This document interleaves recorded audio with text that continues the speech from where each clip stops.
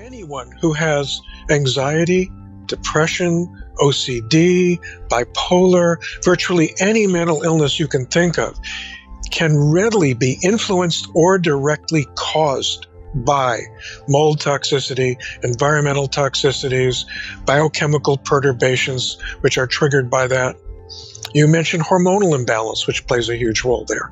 Both mold and Lyme inflame the pituitary gland and affect the way that the body can regulate its hormones.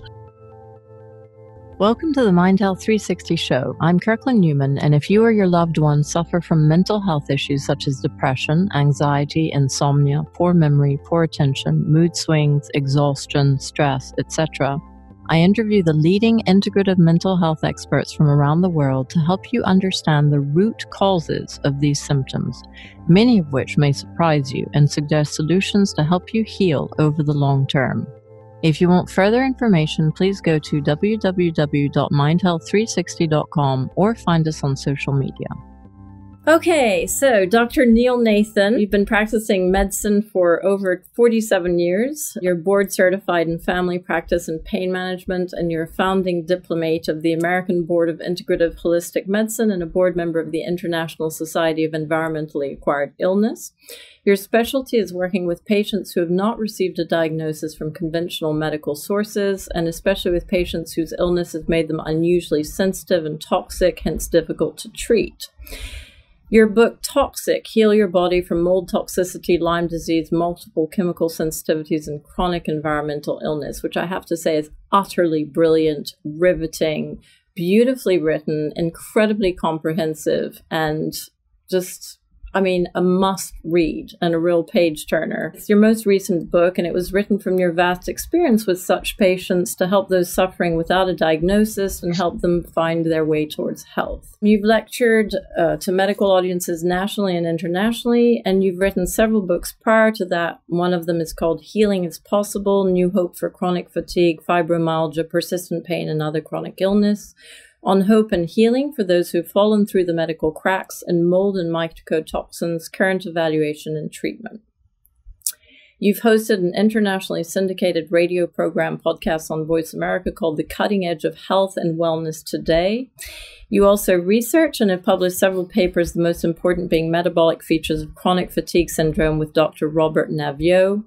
Your medical practice is based in Redwood. It's called the Redwood Valley Clinic, and it's in Northern California. And you can be contacted through your website, which is neilnathanmd.com. So hope I haven't rushed too quickly through that, but you have an incredible amount of experience and just a vast array of amazing wealth to bring to the table. And I'm very grateful that you're here. For Mind Health 360, which is a website which aims to raise awareness amongst lay people, their friends, families, and health practitioners about integrative mental health and functional medicine psychiatry, and look at the root cause help people look at the root cause of their mental illness, and mainly common mental illness such as depression, anxiety, insomnia, poor memory, poor attention, mood swings, etc.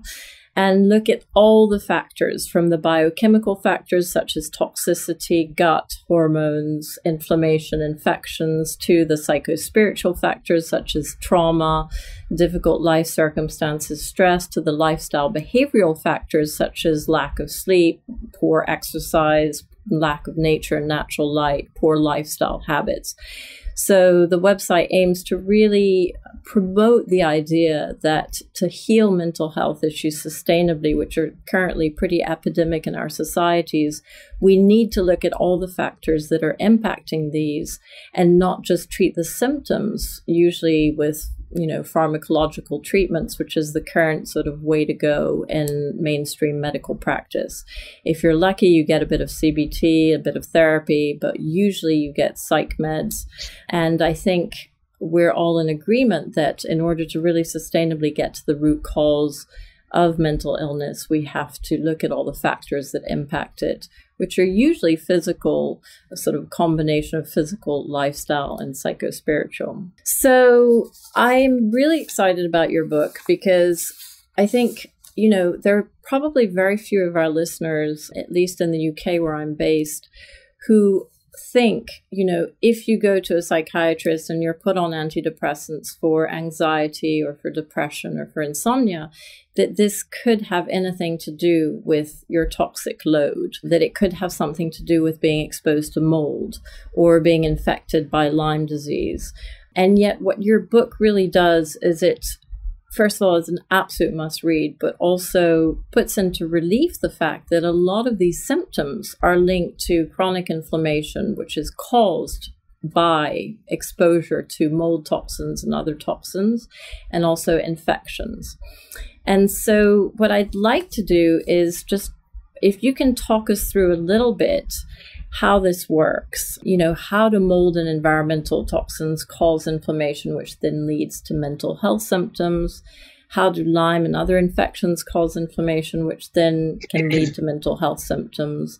And also, how does that inflammation impact our brains and our moods, and what part of the brain, etc.? Depression, anxiety, mood swings, insomnia, neurodegenerative diseases such as Alzheimer's and Parkinson's. So I don't want to throw too much at you right now, and I hope I haven't overwhelmed you with those questions, but would love to hear your take on that. Well, that's a lot to cover. Maybe I should break it down.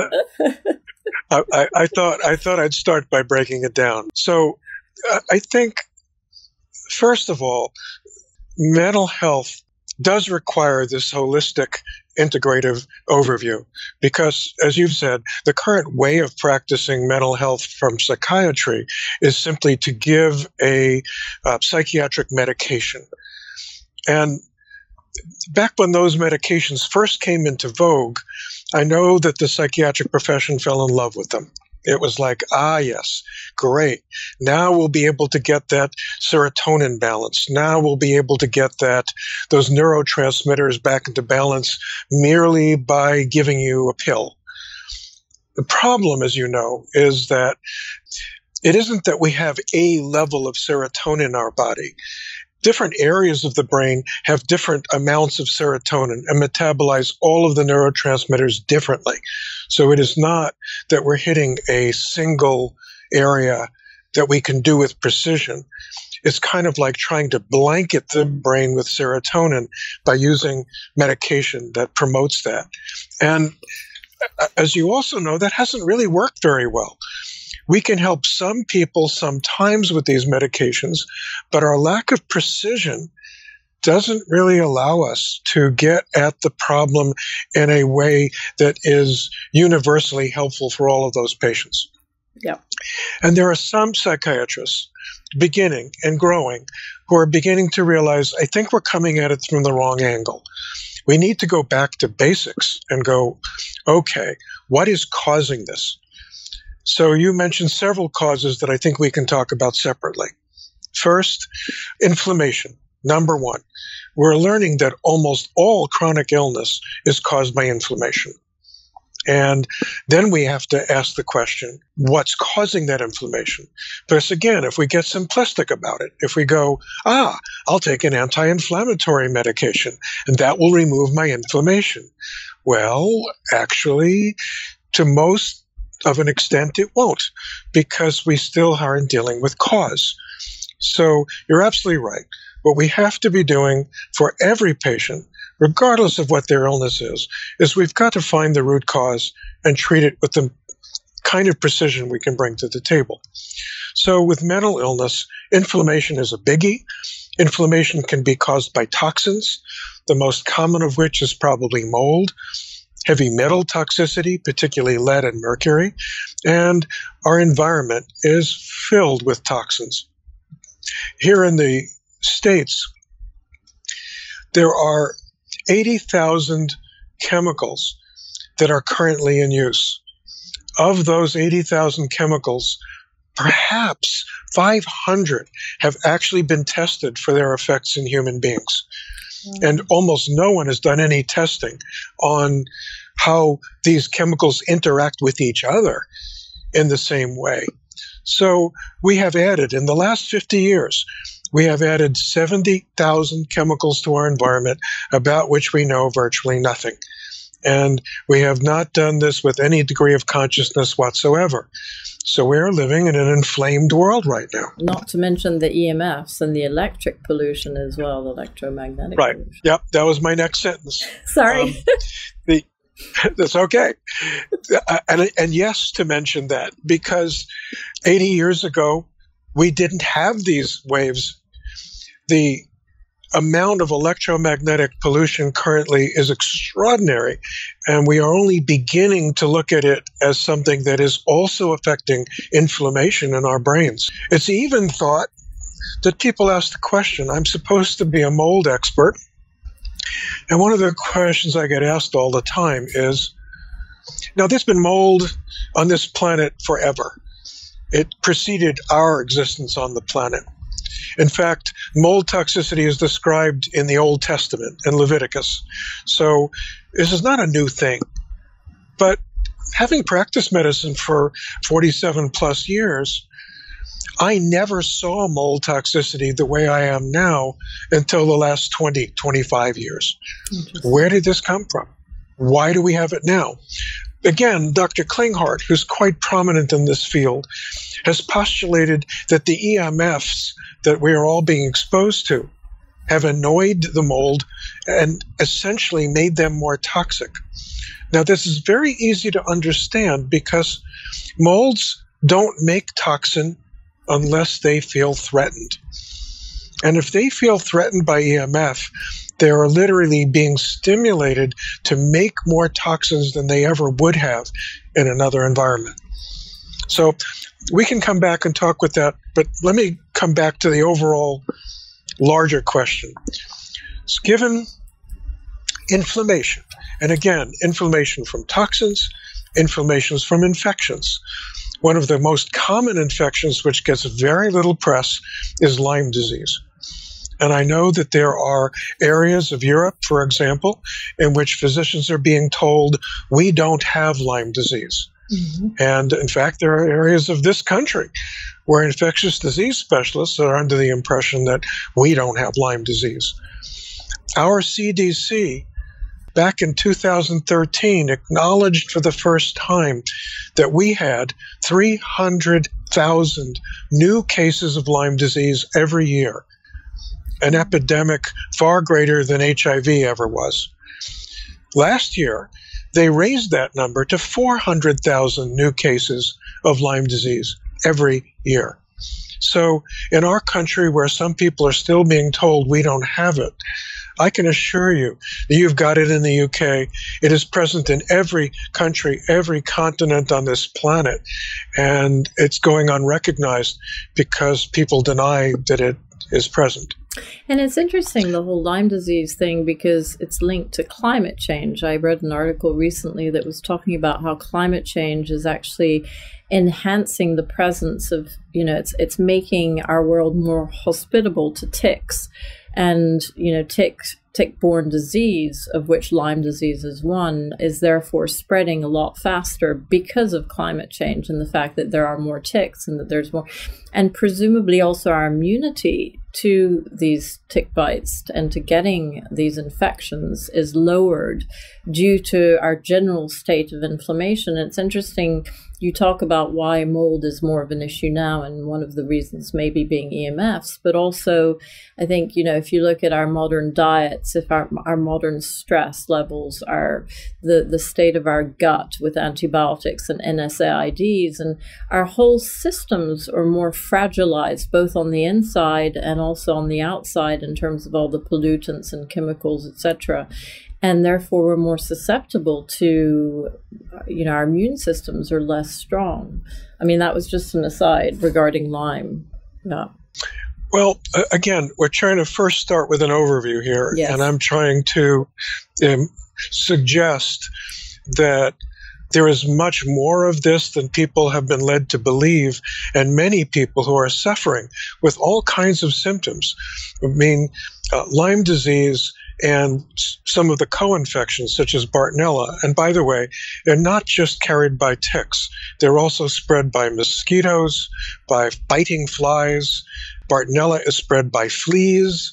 So many, many biting insects will carry these infections. And again, that goes a bit unrecognized.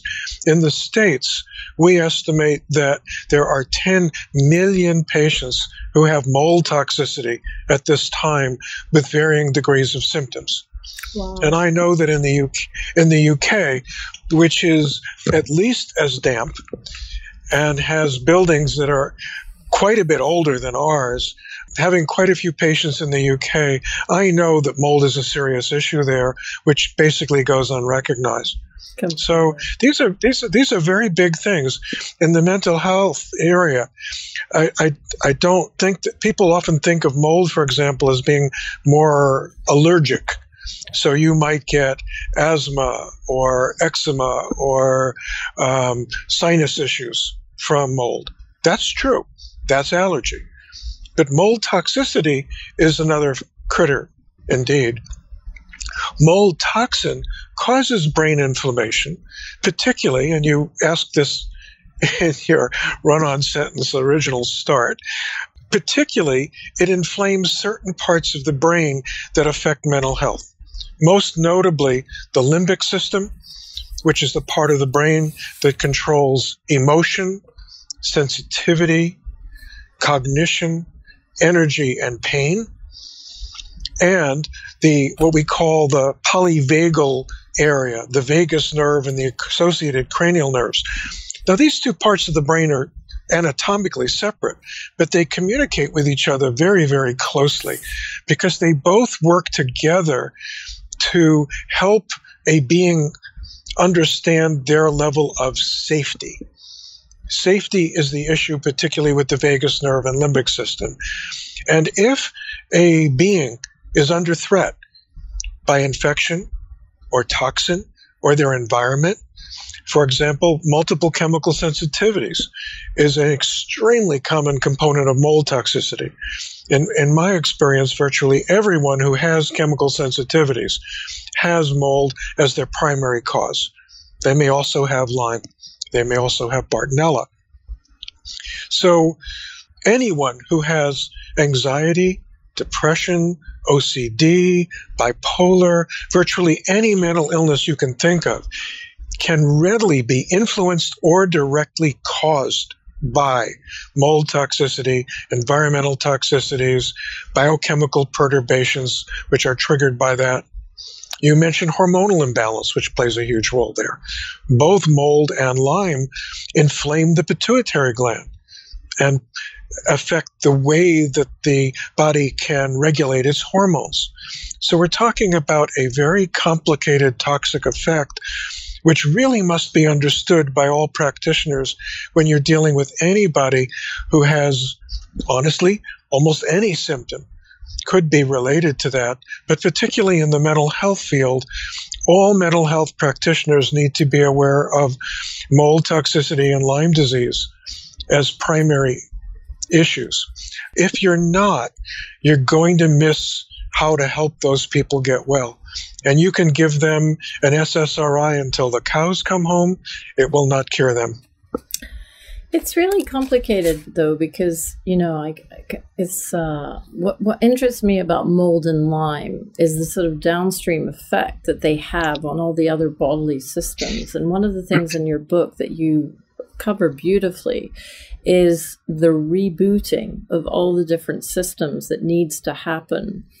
And it's almost like an octopus with its tentacles, so you have the original cause could be mold or other toxicity or infections such as Lyme, but then it has such an impact on all the systems in your body, from the hormone system to your nervous system, to your gut, to your detoxification pathways, to your stress levels. And one of the things you talk about is this sort of cell danger response where it seems to me that what happens is, the body is so used to being inflamed by this mold and Lyme, etc., that even if you then remove remove the mold and remove and treat the Lyme, what happens is it's like the on switch is there, and this inflammation becomes chronic. And then only by then rebooting the various systems that have been impacted by these issues are you then going to heal sustainably. So it's quite complex, because essentially you show really well all the different parts and bodily systems that are impacted by this. But how do you as a practitioner go in there and figure out, okay, which parts have been impacted, and then how do you fix each of those parts? Because, from the gut to your hormones, to your detoxification, to your immune system, to your methylation, etc. How do you piece that sort of puzzle together? I mean, it's like being a medical detective, so that you can then, and again, I mean, I've talked about too many things here, but maybe you can break that down for us. Sure. Yeah. You see, I think that all doctors should be curious about, why is this being who is in front of me suffering? Why are they sick? What is making them sick? And unfortunately, that used to be what we did in medicine. I am old enough that I grew up in what was called the golden age of medicine, where we were allowed to do what we wanted with patients. And if we wanted to order a test, we ordered a test. Insurance companies paid for it. Our judgment was respected. And then, at least in the States, and I know you've got socialized medicine, we shifted into a different kind of reimbursement in which the physician kind of got booted out of the equation. We became providers. That was the name we were called, rather than physicians. And it got to the point that in many, many clinics in our country, physicians are given 7 minutes per patient per visit, and you can't get to the bottom of anything in that period of time. You can barely talk to someone, find out their main complaint, attempt to deal with it, and move on to the next patient, which goes under the rubric productivity in our country. But that's not productive at all. That is a cursory examination. It's a superficial interaction. You can never get to the bottom of anything. And our physicians are so overworked and burnt out at this particular point that the idea of being curious about what someone has is gone. So what I do is what doctors should be doing, which is taking the time to talk to someone and understand what they've got going on. Now, to answer your question, the way I figure out what system needs to be rebooted is I just listen. And I do take the time to do that. My shortest visit with any patient is 30 minutes. My new patient evaluation is 2 hours. And what I'm doing is I'm listening. They will tell me where they hurt and how, and I will ask as many detailed questions as I can. Is your gut involved? To what extent? What are your symptoms? What are your symptoms of how your brain is working? Are you anxious? Are you depressed? What sets that off? What stresses are you living under? How is your brain working? What can it do? What can't it do? How are your hormones? So I can pretty much put together by simply history, which is the standard skeleton of any basic medical evaluation. With history, I can pretty much begin to hone in on where are these problems. Is there a hormonal problem? Then I'm going to need to order some tests, measure that, figure out what they are. In the mental health world, for example, when someone complains of things like anxiety or depression, I'm going to be looking at copper and zinc levels and comparing the ratio of those things. I'm going to be looking at methylation chemistry and seeing what that's doing. I'm going to look at something called paroles or cryptoparoles, so that these are biochemical perturbations that are easily measured, and often fixing those will have a huge role in helping those patients to start feeling better using natural materials, no drugs, because that's getting at the heart of the biochemical pathways that are triggering all of this. So the first part of your question was How do I go about doing it? And the answer is like the old-fashioned ways, taking a good history, listening, and then ordering tests that help me refine that and be as precise as I can about giving patients what they need. And then presumably, a lot of the time, there's a combination of factors. So you can have, for instance, you can have a sort of an adrenal dysregulation with high cortisol due to chronic stress, which then throws out of whack your sex hormones, which then can cause leaky gut over time and sort of inflammation in the gut because of the sort of wearing down of the tight junctions. So nothing is on its own, essentially. You have to look at all these different symptoms together.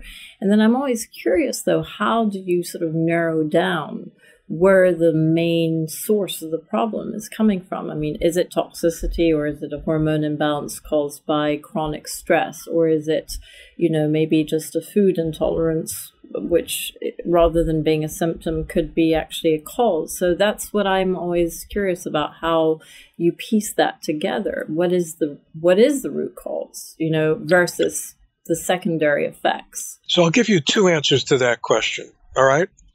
The first is a left brain answer, and then I'm going to give you a right brain answer.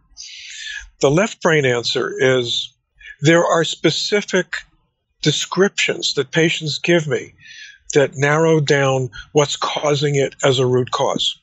For example, in the mold world, if someone were to tell to me, doctor, I've got this odd vibration in my body. It's not visible externally. It's not a tremor. But I feel this vibration, often in my spine or in certain parts of my body. The only things I've ever seen that will cause that are mold and Bartonella. If someone describes electrical shock sensations or an ice pick-like pain, that's mold or Bartonella or Lyme, all right? If someone describes psychologically hopelessness or despair, or they describe depersonalization or derealization, those are often mold or Bartonella, as an example. Especially when they tell me that this anxiety comes out of the blue. It's not that they're experiencing a company's audit or that they've got an in-law coming over that they have a difficult interaction with that's making them upset or worried. They're just having a perfectly okay day, and then bam, all of a sudden they're anxious. I call that a physical anxiety, and it's typically caused by these kinds of toxins, with fluctuating amounts of toxin being processed by their bodies and how they work with it. If someone comes to me with the language atypical in a diagnosis that another physician has made, atypical Alzheimer's, atypical MS, atypical Parkinson's, atypical rheumatoid arthritis, if I hear the word atypical, I'm thinking infection or toxin as a cause, because it already means this is not fitting into that conventional medical way of looking at it. If someone describes numbness and tingling in parts of the body that are not parts of the body that typically get those, tip of the nose, the belly, the back, as opposed to in the fingertips or the toes, we call that an atypical paresthesia. That's the fancy language for it. Now I'm thinking a toxin or infectious cause. So these descriptions that I get, again, I'm talking left brain. This is simply, I'm hearing this and I'm going, I think I understand what you have. These are the very same symptoms that if a physician has never heard of these diagnoses is likely to say, oh, that's crazy. You can't possibly have that symptom. You need to see a psychiatrist because I can't help you. And so we add not being heard or understood by physicians as adding another level of stress. Mm-hmm. Now, I'm going to go out a little bit on a limb here now. Right brain. I've been doing this for a very long time, and I have been training my intuition as best I can to pick up on the energy of certain illnesses. So if you will, I have treated so many patients with so many unusual illnesses that literally there's an energetic vibe, maybe that's not even the right word, an energetic perception that when I'm with someone, I can feel what they're describing, and I go, that's a mold description. That's a Bartonella description. For example, the way someone describes certain symptoms in Bartonella, patients have a very, very intense, vivid way of describing it. And they'll point, they'll go, it feels like things are crawling around in my brain and it burns in my frontal lobes. That's Bartonella. And I think that all physicians do this, but we don't talk about it very much, that once you've had a fair amount of experience, you can literally feel what someone has by the way they are presenting, the tone of their voice, how they're talking about it. And so, again, that's another piece of it that I think needs to be talked about more by medical people, because I think we all do it. Yes. And thank goodness you guys do it, because I think, that's what you rely on in a good physician. So that's fascinating because, essentially, it's really about establishing almost a hierarchy of causes. So what the root cause is and then what the downstream effects are. And so you sort of proceed by the symptoms, the biochemical tests, which can be done, and then also your intuition to get a full picture. And then talk us through a little bit about the fact that, a lot of your patients, what happens is that they've been triggered essentially by the mold toxicity or the Lyme infection or the Bartonella or whatever it happens to be. And then their inflammation is sort of on. And it's very hard to then get that off, even when the root cause is addressed. So you get rid of the mold, you treat the Lyme or the Bartonella, and yet they still have symptoms because, a lot of their systems have been triggered essentially by this. And so that's where in your book you talk about rebooting all these different systems. So if you can talk to us a little bit about the mechanisms of that, where, people can go on still having these symptoms despite having treated the root cause. How do you deal with that? And then what do you do about it essentially? Okay. So that gives me an opportunity to talk about the cell danger response. Yes. The cell danger response is a model created by the brilliant physician Bob Navio. He's a professor at UC San Diego of genetics and pediatrics. And Bob has been working on this for many, many years. He published in 2013 his model of chronic illness. And he calls that model the cell danger response. And I'll try to make something complicated simple here. Basically, on a cellular level, when a cell is exposed to a threat, and that can be a toxin or an infection, the mitochondria, which are the energy-creating little organelles inside every cell, are the first part of that cell to react. And basically what they do is they push the cell and then the whole body into this cell danger response. Basically it's danger. And then the cell goes through this primitive, millennia-old way of biochemically trying to deal with this threat. The cell walls itself off. It protects itself. It essentially attempts to commit harikari by allowing itself to die to prevent the spread of that infection or toxin through the body. It sends out messenger signals to the whole body going, we're in danger, shut down, take care. Now, in the throes of an illness, again, be it a toxic experience or an infection, that's a protective mechanism. It's intended to be short-lived. So let's take a virus, for example. A virus enters the cell freaks out, it goes shut down, I'm going to take care of this. Now, for most viruses, the virus will go away, in 10 days, and maybe it's a cold, maybe it's a little bit worse than that. And then it will send an all-clear message. We're safe, we're fine, everybody back to your places, we're good. But in these prolonged infections like Lyme, mold toxicity, heavy metal toxicity, where there's a constant ongoing threat, that message doesn't stop coming by. It's like your alarm in your house goes off and you can't figure out how to turn it off. You've got this awful piercing sound and you just can't turn it off. That's what the cell danger response is. So eventually, you may actually get rid of the toxin or take care of the infection. But if for some reason the mitochondria haven't quite got that, the body still thinks it's under threat, and it will keep reacting in an inflamed way to that threat. And that's what we're dealing with. So at that point, we have to reboot those systems.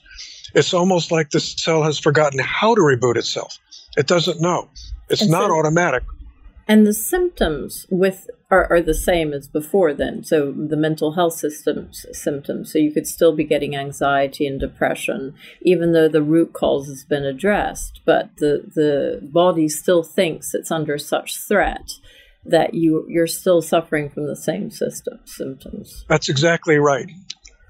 And so the parts of the brain that I talked about before, the limbic system and the vagus nerve, are still under the impression that it's not safe in there. Right. And so they're going to protect you. They're going to stay hyper-vigilant to protect you from whatever threat's going on. And until we can convince your nervous system, not your mind, your nervous system, that the threat is gone, it's going to stay on hyper-vigilant alert, which is a protective originally, but after a while it becomes like an overprotective parent, which is not so helpful. It's quite interesting because if you look at the whole nervous system in mental health, there's a growing body of belief, and I certainly share this belief, that a lot of mental health issues are the result of a dysfunctional nervous system, or a nervous system that's out of balance, that it's essentially overreacting to a threat, or it's reacting to a threat that was in the past that hasn't been completed. And so what's really fascinating about what you're telling me is that, you know, we think of threats to the nervous system as psychological trauma or abuse or life events that have been traumatic that can then dysregulate the nervous system. But what you're saying is that biochemical, physiological threats to the nervous system are interpreted by the body and by the nervous system in the same way. So, you know, if it's exposure to a mold toxin or an infection, the nervous system will respond in the same way as if it was, you know, childhood abuse.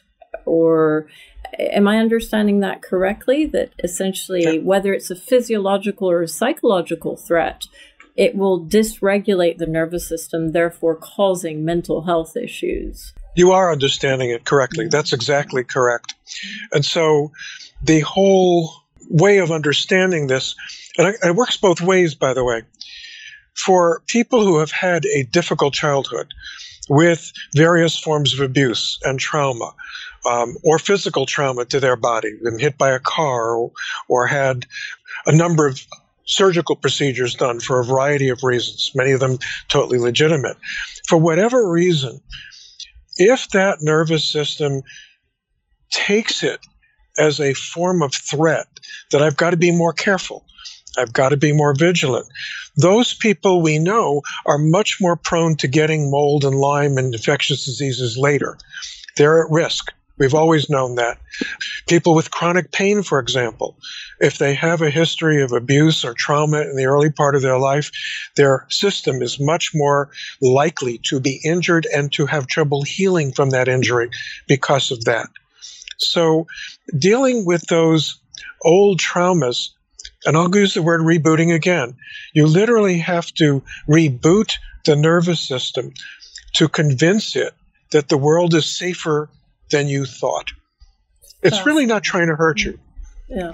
It's really trying to protect you. It's going, you've had a tough life. I'm here to protect you, and I'm going to monitor your environment. In fact, I'm going to scrutinize your environment. So anything that even looks like a threat, I'm going to not let you do that.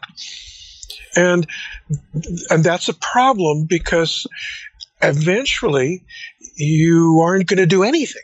you're going to be living in this body that is on constant vigilant hyper alert, and that body can't do much. You're going to be basically living in fear. And that in itself presumably will then physiologically cause inflammation. So a physical response of, high cortisol, chronically high cortisol, inflammatory cytokines, which will then have a knock-on effect on the physiology. So it's like a vicious circle, essentially. So I think that's why your reboot analogy is so important and so valid, because you have to break that vicious circle by rebooting the various systems. So can you talk us through a little bit about this rebooting of all the different systems that you talk about in order to, reestablish homeostasis or balance in the body? Because the body knows how to heal itself. But what you're saying is that you need to sort of take it offline, reboot it so that it can then heal itself. Is that it? Talk us through the rebooting concept. Right. For those people who know me, my use of the reboot concept is amusing because I'm technologically hampered. However, one of the few things I do know how to do is when my computer stops working, I shut it down, it starts back up again, and it works again. The only thing I know what to do, there are people who are much more computer literate than I am who can look at the issue and go, oh, I'll just go in here and do this and that. I can't. I just have to reboot it. So the analogy, by the way, is, I think, absolutely correct, meaning that is what we're doing here. The body has forgotten how to reboot itself. So let's take a variety of issues to talk about that with. Let's take the nervous system, which is prime here. Rebooting the limbic system has proven to be absolutely crucial in helping patients with a variety of issues, specifically those who have developed sensitivities to light, sound, touch, chemicals, food, and EMF. A sensitivity almost always implies that the limbic system is involved. So does emotional upheaval, anxiety, OCD, depression. So if you combine those, if a patient tells me you have both of those, I know that you've got limbic involvement here. And so there are several wonderful ways to reboot the limbic system. The ones that I use the most are the one developed by a woman named Annie Hopper, whose program is called DNRS, Dynamic Neural Retraining Systems. And there's another system developed by Ashok Gupta called amygdala retraining. And they have their differences, but both of them are focused on how to actually reboot the limbic system. And the bottom line is they really work. In other words, I've had at least 300 patients plus do the Annie Hopper program, and usually within 4 to 6 weeks, they're telling me that they are less anxious, less sensitive. Their brain is working better. They have less pain, and their energy is better just doing that. We haven't necessarily addressed root cause. We still have to get the root cause out. If that's being triggered by mold or Lyme, we got to treat that. But we can help our patients be much more comfortable by getting rebooting alone. For the vagus nerve, which connects to that very, very directly, I'll give you 5 or 6 rebooting strategies. One, the simplest is that there's a wonderful book written by a fellow named Stanley Rosenberg called Accessing the Healing Power of the Vagus Nerve. Mm-hmm. And at the back of that book, there are 7 very simple exercises that can quiet the vagus nerve and the cranial nerves connected to it. Now, Rosenberg, who practiced in Denmark, was a craniosacral practitioner. So if you add osteopathic cranial work to that exercise program, it's a wonderful way to quiet the vagus nerve and to quiet many of the things going on inside the brain. And the vagus nerve is the longest nerve in the body, and it links the brain and the gut, and it is the seat of our sort of autonomic nervous system and regulates both our parasympathetic and our sympathetic. And I've heard, I don't know if this is in Rosenberg's book, but that things like gargling, singing, there are many different ways to tone that vagus nerve. Are those the exercises that you're referring to? They were. I used to call them the Karazian exercises. Datis Karazian, I'll spell it for your listeners. It's DATISKHARRAZIAN. Right. He's a fellow who wrote. He has a beautiful YouTube video that they can look at called The Gut-Brain Axis, in which he talks about the connection between the gut and the brain. It's beautifully done. It's got to be 10, 15 years old now. And in it, he talked about singing, gargling, and gagging as ways of rebooting the vagus nerve. Now, we've come a ways since then. So I used to use those exercises regularly with my patients in what I will call the old days. But the ones that I'm giving you now are much more specific to doing this more directly. Okay. So there's a device, in addition to osteopathic cranial work, in addition to these exercises that Stanley Rosenberg put forth, there's a device called Brain Tap, TAP, which it looks a bit like a virtual reality headset with earplugs. And it delivers different frequencies of light and sound simultaneously to the eyes and ears that reboot the inflamed parts of the brain based on the most recent research in neuroplasticity. A wonderful device. A lot of my patients get great benefit from it. There's another treatment device called frequency-specific microcurrent. Listeners can go to frequencyspecific.com as a website to maybe find practitioners near you. And you can specifically reboot areas of the brain that have been affected by trauma, and you can specifically reboot the vagus nerve directly by using very, very gentle electrical stimulation, so gentle that most people can't even feel it. Interesting. Okay. And does this reduce inflammation in those parts of the brain and the nerves? It does. It does. Okay. Fairly rapidly. Which improves conductivity between the nerves, presumably. Correct. Yeah. Or, and we're not sure which, it stimulates the nerves to find new pathways to accomplish the same goal. Okay. Yeah. So I used to think that it was purely removing inflammation from the pathway so that the pathway would reboot itself. I now think that both occur because as we're learning about the nervous system and how it works, what we're learning is you can persuade neurons to accomplish a task by simply rehooking up in a slightly different way. Interesting. And this is slightly off topic, but in terms of the nervous system and the connectivity and inflammation, I think inflammation makes it harder for nerves to connect successfully. And the other thing is, what about the myelinating sheath? And so the fats, the phospholipids in the diet, I mean, that's a whole nother part, which I think you address very in detail in your book as well, about how to reduce inflammation and improve neural connectivity through using phospholipids, either intravenously or through your diet. And maybe that's correct. Yeah. I mean, that now we're taking on a whole new subject here. Sorry. Now we're more in the category of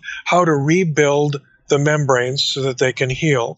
And yes, I love intravenous phosphatidylcholine. You can't get the same effect orally, but it can be helpful to do so. And again, now we get into detoxification strategies, which is how do we get toxins out of the body, which are literally, if you could take an electrophotomicrograph, the toxins that are often literally gumming up the membranes, you can actually see that it's not just a concept, that you can actually see. You can take pictures of these membranes after you detoxify and get rid of these toxins, and you can see a change in the membrane shape. Wow. So we're talking about immediately changing this using nutritional strategies, working with the liver, working with the gallbladder, working with the skin, by sweating, working with the lungs, working with the kidneys, working with the gut. All of these are our major organs of detoxification. And by stimulating them, I left out the lymph system, lymphatic massage. All of these things are ways in which we can directly impact our ability to detoxify and move forward. Because that was going to be a question of mine. I mean, if you've had mold toxicity, I mean, how do you get rid of it?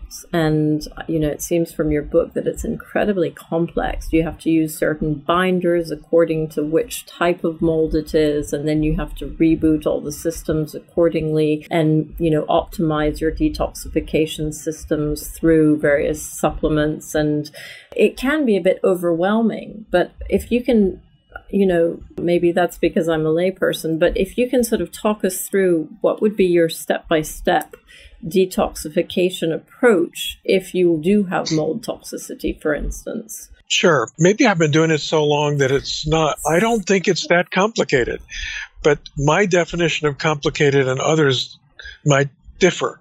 So I will take that with a grain of salt. For me, it's straightforward. If you think you have mold toxicity, you start by getting a urine mycotoxin test, which is simply you collect your urine and you see what's in the urine. It's a very straight measurement. If you have a lot of toxins in your urine, you have mold toxicity. This is not rocket science.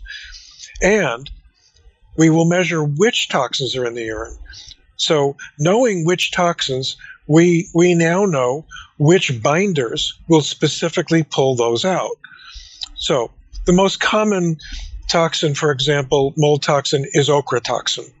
And the best binders for ochratoxin are activated charcoal and a medication, either cholestyramine or another one called choleseveran. Those are the main ones that physicians can prescribe. And taking them in the correct doses, that's where it gets a little tricky, but in the right doses, that will pull it out of the body over time. So I don't think that's complicated. You figure out what's there, and you take the right binder to treat it with. The tricky part is you have to go at a dosage that your patient can handle, meaning because it sounds simple, some physicians go, okay, I'll just take all the charcoal that you can possibly imagine. And unfortunately, if you take too high a dose of binder, it will actually mobilize toxin faster than that person can process it and will actually make them more toxic and worse. So if whatever they're taking is making them worse, we're going at it the wrong way. We need to cut back. We need to find a dose, and it can be tiny. A very, very tiny dose of binder is often extremely effective in getting the toxins out. This is one of those things where if some is good, more is not necessarily better. Got to be careful with dose. But if you are, it's fairly straightforward in getting it out of the body.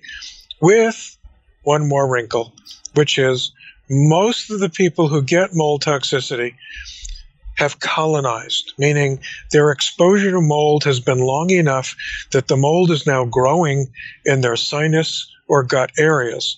And we now have to give them antifungal nasal sprays and oral treatment to get it out of there so it can stop making the toxin ongoing. So those are the three main elements. Number one, you need to analyze a patient's home or work or living environment. You got to be sure that they're not currently being exposed to toxin. If they are, they won't get well. They've got to either move or have it remediated. Number two, you need to use the right binders. Number three, you need to use antifungal materials. And if you do, that's a pretty straightforward way of getting the mold out. So, sorry, Kiki, I'm not sure it's that complicated. Well, that's good. That fills me with a lot of confidence. I'm definitely going to come to you for all my mold issues. But then, so once you've gotten the mold out, and then you still have this chronic inflammation that you need to reboot all these systems for, these other systems for. So you've talked a little bit about the detoxification system. You've talked a little bit about the nervous system. What about the endocrine system? Because obviously, that especially as a woman who's approaching menopause, hormones are a big issue for me. And so I find my hormonal balance is really important in terms of my mood, my sleep, how I feel, etc. And so how would you go about, obviously, for instance, does infection with mold or another type of toxin, does that cause an adrenal imbalance because your body sees it as a stressor and therefore maybe emits too much cortisol. Is that a possibility which you then have to address? It's not just a possibility. It happens almost all the time. But it's not just stress. There's a direct inflammatory effect of mold toxin on the pituitary gland, which is the master gland that controls all of our hormones. So it's the rule rather than the exception that there will be hormonal imbalance. And because the levels of toxin in the body fluctuate so wildly in the body, it's not like a steady amount. The hormonal imbalance is fluctuating also. So when you're treating it while someone is in the throes of having mold toxicity, we're hitting a moving target. However, we can still work within that to make it better. So mold toxicity will trigger adrenal imbalances, thyroid imbalances, sex hormone imbalances, pretty much across the board. Now, in the adrenal, there are three main kinds of adrenal hormone. You've got DHEA, which is the main hormone made by the adrenal gland and primarily has to do with energy. So if you've got chronic fatigue, it's very likely your DHEA is low. Then you've got cortisol, which is the stress hormone of the body. And then there's what's called the mineralocorticoids, which are the ones that regulate blood pressure. So it's extremely common for patients to have adrenal issues to describe being lightheaded when they sit up or stand up too quickly because their blood pressure is low. Yeah. And when you have low blood pressure, that's like having low water pressure in your home and turn on the shower and you get a trickle. Well, that's what you've got. So when it comes to looking at the adrenal, we want to look at all three hormone systems because all three are treated differently. Right. Then we have the thyroid, in which we can look at a comprehensive look at the thyroid gland. In this area, I want to comment to listeners that many physicians only measure the regulator of thyroid hormone called TSH, and they don't really look at the thyroid hormones directly.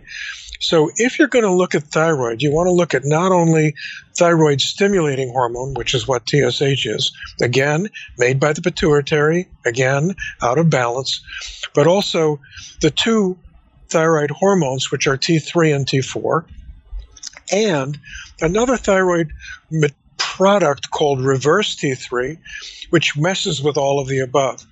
And again, many physicians don't measure those and therefore are not aware that the thyroid is really fighting itself and really having trouble functioning.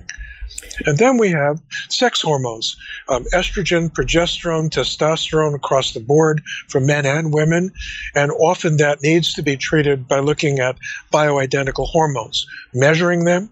And if they're out of whack, which they often are, then providing some degree of supplementation until we get this reboot accomplished. I mean, this is fascinating because essentially, you can, I know, for instance, if I have low progesterone, it will increase my anxiety because progesterone mediates the GABA neurotransmitter, which is the calming neurotransmitter. If I have low estrogen, I can get a bit more depressed because estrogen, regulates the serotonin neurotransmitter. But never would it occur to me. I would think, okay, well, I have low sex hormones at the moment for whatever reason due to chronic stress. But it wouldn't occur to me that something like mold could actually be a root cause downstream of these hormonal imbalances. Yeah. And I mean, that's just fascinating. And what about Lyme and other co-infections? What sort of effect do they have, if any, on your endocrine system? Is it similar to mold? Very, same exact thing. They inflame the pituitary and they cause the same type of hormonal dysregulation. So again, so yes. And then what about the gut? I mean, I know that you talk about a gastro-intestinal reboot, and a lot of literature and a lot of, it's becoming more common knowledge that there's a huge link between your gut and your brain, mediated essentially a lot by the vagus nerve. But how would you describe, this reboot of the gut? How would you go about that? And what are the effects directly or indirectly of mold and other toxins and other infections on the gut that then causes it to need this sort of rebooting? Okay, so there are direct effects on the gut. It profoundly messes with the biome of the gut, the very delicate balance between all of the good bacteria that are supposed to be in the gut. When the good bacteria get overwhelmed by mold, candida, fungal parasites sometimes, or an overgrowth of toxic bacterial strains, it really interferes with the way the gut functions. And as you correctly point out, the gut has some major roles here. We often call the gut the little brain because we actually make more serotonin and dopamine in the gut than we actually make in the brain. It's also, we have what is called the GALT, the gut-associated lymphoid tissue, in which a major component of our immune system surrounds our gut, which is logical because it's in direct contact with the outside world. So getting gut to function is a key player here. Now, one of the things that I find in even functional medicine is that physicians who practice functional medicine are taught that you've got to fix the gut first or you're going to have trouble fixing anything else. Yes. Now, that's true. And I'm going to give but. If you don't get the mold and candida out of there first, you won't be able to fix the gut by the usual mechanisms. So the usual way that we work with the gut is we use probiotics of various sorts. We work with food allergy, being sure that there isn't something the body can't handle, gluten and dairy being the two most common of those and often unrecognized. We often need to get the proper amount of enzymes in the gut, where often once the function is off, we need to supplement that until we can reboot it. But if there is an imbalance in the microbiome, which we can measure, there's a bunch of tests we can do that can tell us what kind of an imbalance we have, we've got to get it right, or that body's going to have a lot of trouble functioning. Completely. And again, this is tied up with the vagus nerve because the vagus nerve controls intestinal motility. So that if the vagus nerve is not working properly, then that gut is prone to constipation. So we're holding all of the toxic products of digestion in the GI tract longer, absorbing some of those toxins, making us sicker. So we've got to get that gut working properly. That's absolutely fascinating. And, the gut, I've also read that the vagus nerve is very linked to the actual microbiome. And so, it actually interacts with the good and the bad bacteria in a very sort of symbiotic way. The other thing I'm interested in is candida. A lot of people are sort of obsessed with candida, which is a type of fungus which grows in the gut. And what is the link between candida and mold? I mean, is there a correlation between the two? Like if you have mold poisoning, will it increase your chances of getting candida? And one of the interesting things also about candida, in my understanding, is that it can create leaky gut because it sort of grows into the tight junctions of your gut and colonizes it and creates leaky gut, which then allows inflammatory substances, so larger molecules, to go through the gut lining and to cause inflammation in the system and eventually neuroinflammation. So what is the link between candida and, say, infections and toxins like mold, if any? Oh, very much any. Your explanation is correct, but I want to add to that the effect of the toxins that mold make on the leaky junction directly, not merely growing into them, but merely toxic. So a large percentage of our patients with mold and candida have irritable bowel, alternating diarrhea or constipation. One of them may predominate. Gas is extremely common because candida and mold ferment carbohydrate, turning it into gas, which can cause reflux and abdominal pain. So virtually every symptom in the abdomen can be related to the direct effect of mold. And by the way, Bartonella can do that as well. So can mold do that? Absolutely can do that. Candida and mold are kissing cousins. They're very, very closely related anatomically.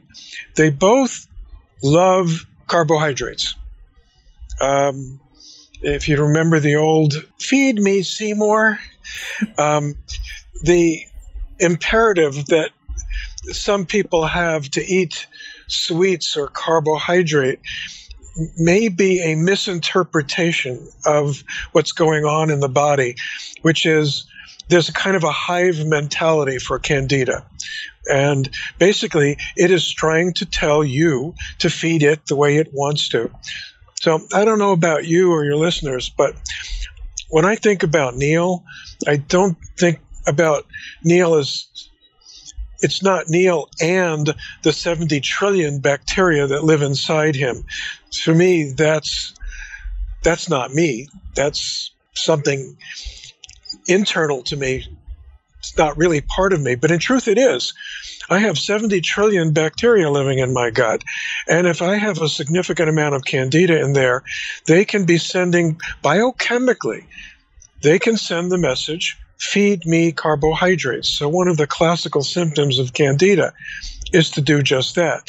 Now, I think I hear that message and go, oh, I want carbohydrates. I'm not thinking, oh, it's the Candida that want carbohydrates. So we can be profoundly influenced, and we're just beginning to learn to what extent. We can be profoundly influenced by the consciousness, if you will, of these microbes. Well, it's a symbiotic relationship, essentially. I mean, they're sort of parasites, not literally, but I mean, in some sense, they're feeding off us, and we have a symbiotic relationship with them.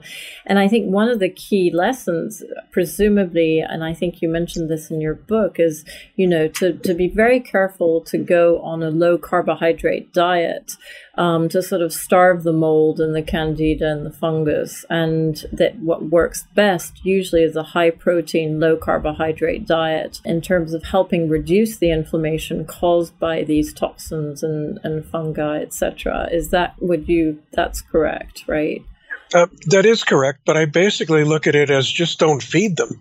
Right. Meaning, starve them. I mean, yeah, basically. Let me come back to your term symbiotic. We have a symbiotic relationship to the bacteria in our gut. They do a lot of things for us, and we really need them. I'm not sure we're symbiotic with molds or with parasites. Yeah, both of them are not really generally our friends. I can't think of much that they do for us. Yeah. Now, and keep in mind that once established, they love us. We are the hosts or the hostesses with the mostesses. It's a perfect environment in there. It's moist, dark, warm, perfect temperature, and tons of nutrients. Why would they leave? And how would you say, just in a nutshell, that Candida or that type of fungus would impact our mental health? So, you know, is it because of the fact that they cause leaky gut, which then can cause neuroinflammation, especially with these LPS bacteria? Or what would you say is the mechanism? So, yes, they do that. And they make endotoxins, which further affect it. Endotoxins can go directly through the blood-brain barrier to the brain. Okay.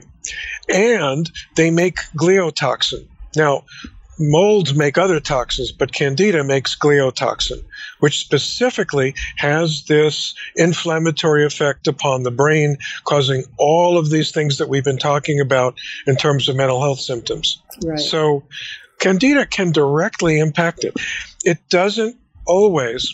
And you know, I've been treating Candida for, 40 years. I probably treated 10,000 cases of Candida in my career. In the earlier days, and I'm just reflecting on it now, I don't remember Candida affecting the brain the way it does now. Typically, when people had Candida, it was primarily vaginal, causing a vaginitis, or it was gut-related. And if you treated it with fairly simple things back in those days, you could use a variety of herbs, caprylic acid, garlic, berberine, undecilic acid. Any number of things would easily get rid of Candida without requiring antifungal medication. Over the years, we've watched it become more toxic and harder to eradicate. So it's the more toxic thing that I'm reflecting on as I'm talking with you right now, is I'm realizing that, God, for the first 20 years that I treated it, I almost never associated it with a mental health issue. But increasingly, I do see that now. And I'm wondering if that reflects back on our earlier part of our conversation of something is making these Candida species more toxic to us. They're releasing more toxin perhaps than they used to. I'm not aware that anybody has studied that, but we're definitely seeing that clinically. Or could it be our environment, which are more toxic? For instance, we eat more processed food, more carbohydrates, more sugar. We have more antibiotics and NSAIDs. Maybe the host is weaker, which allows the Candida to have more of a detrimental effect. I don't know. It's interesting. And so, yes, the host is weaker. I don't have any question about that. And now we get into toxic load, which is that we can handle small amounts of toxin often. Our body is designed to process it and eliminate it. We have excellent organs of elimination. But as our toxic load has increased, I commented on the massive influx of chemicals in our environment that we didn't have before. Heavy metal toxicity is greater. So eventually our toxic load builds up to the point that one of those toxins might not have bothered us in the past, but the cumulative load now becomes a burden that we don't know how to deal with. Absolutely. And then talk me through, and obviously we should probably wrap up soon because you've been so kind with your time. You've been amazing. And this is fascinating. Could go on for hours, but I'm interested in neurotransmitters because, traditionally, as you know, if you're depressed or you're anxious, a lot of the time you get prescribed an SSRI, so a selective serotonin reuptake inhibitor, which essentially aims to increase the amount of serotonin sort of between your synapses. What is the impact of, and that's just treating the symptoms rather than the causes, but what is the impact of mold and other toxins and infection on our neurotransmitters generally, whether it's serotonin or dopamine or GABA? Is there, how, if any, is there that sort of relationship where we can say, okay, well, instead of giving someone an SSRI, let's look at how these root causes are impacting the various neurotransmitters, which are determining our moods, our levels of anxiety, our levels of motivation, our cognition, etc. It isn't just about neurotransmitters. Neurotransmitters are just chemicals, and they need receptors to glom onto. Yeah. And those receptors have to be embedded into a cell membrane that is capable of processing it. So if you have a cell membrane that is loaded with toxin molecules that they literally can't get through, or the inflammation that is affecting the cell membrane is affecting the gated channels that allow information and other materials to diffuse through there. So I think it's a tad more complicated than affecting the levels of neurotransmitters. I suspect that it's more related to how those neurotransmitters are utilized by the body and how they function. And we do see that. For example, I know that there are some people who are big on measuring neurotransmitters in the blood or urine. And I've not found them very helpful because I don't think that they reflect the levels of neurotransmitter in the brain. And as we talked about previously, I don't think it tells us what's going on in every area of the brain. So I think it's a naive strategy to go, you're low in norepinephrine. I will give you these things and we will fix that. I think we have to take a step back and get a lot more sophisticated about looking at the entire way in which the body generates information through the neurotransmitters and how they affect the nervous system. Am I being clear? Absolutely, absolutely. And I mean, what strikes me is, essentially you have to look at all the systems that are linked to the neurotransmitters, such as the gut system, the endocrine system, the nervous system, all these systems that actually support the creation of these neurotransmitters. And that's where we get back to your reboot idea of rebooting these systems so that they function correctly, so that then a natural consequence of that would be healthier neurotransmitters, which are more able to communicate and do their job, essentially. So I think I'm trying to think if I've covered most of this, or if there's anything that, your book talks about so many other things, which we unfortunately don't have, you can't cover here because it's just too long, but it talks about methylation, psyche, rebooting the stress response, the spiritual aspects.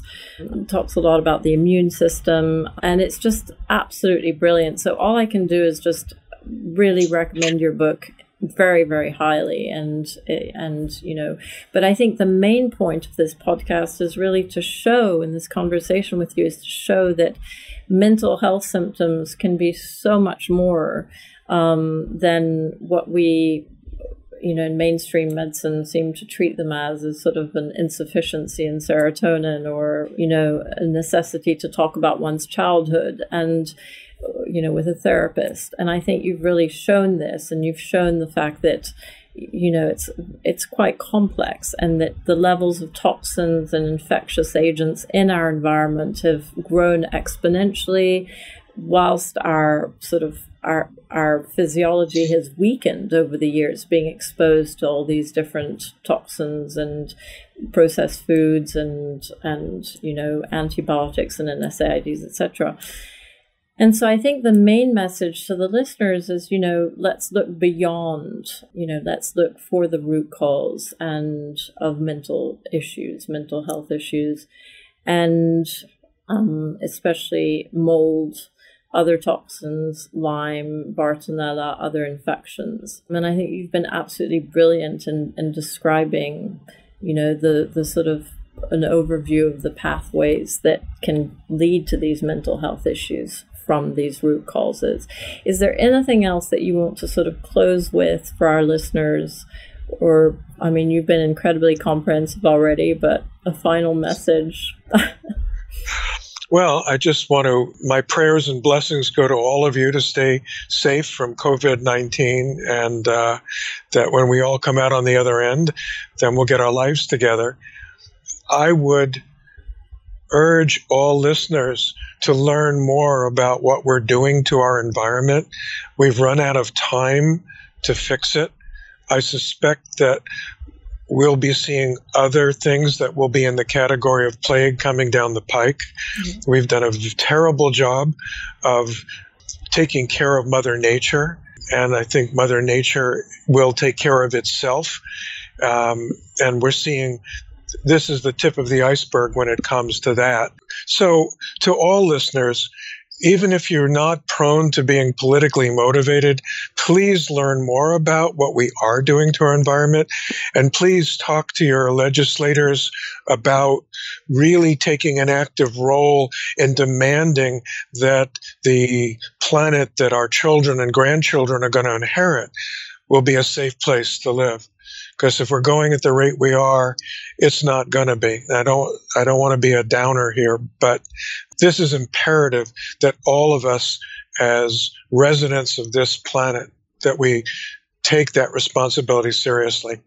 100%.